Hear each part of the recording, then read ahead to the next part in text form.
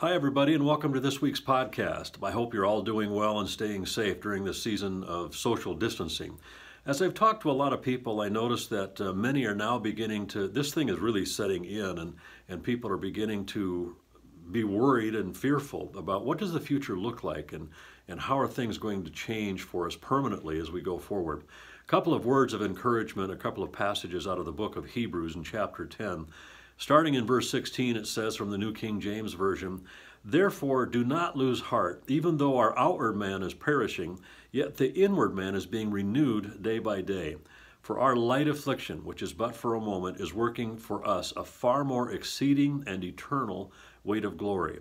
While we do not look at the things which are seen, but at the things which are not seen.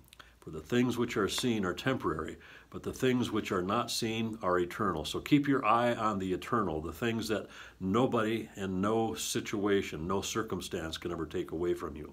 Later in that same chapter, starting again, Hebrews 10, starting in verse 32, this is from the Passion Translation. I really like the way they put it. It says, "Don't you remember those days right after the light shined in your hearts? You endured a great marathon season of suffering hardships, yet you stood your ground, and at times you were publicly and shamefully mistreated, being persecuted for your faith. Then at other times you stood side by side with those who preached this message of hope. You sympathized with those who were in prisons, and when all your belongings were confiscated, you accepted that violation with joy, convinced that you possess a treasure growing in heaven that would never be taken from you."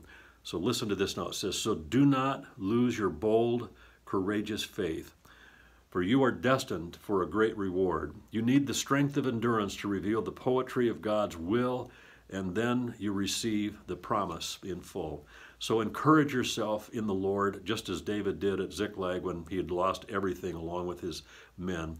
And encourage yourself in the Lord and just keep your eye on the eternal. God bless you.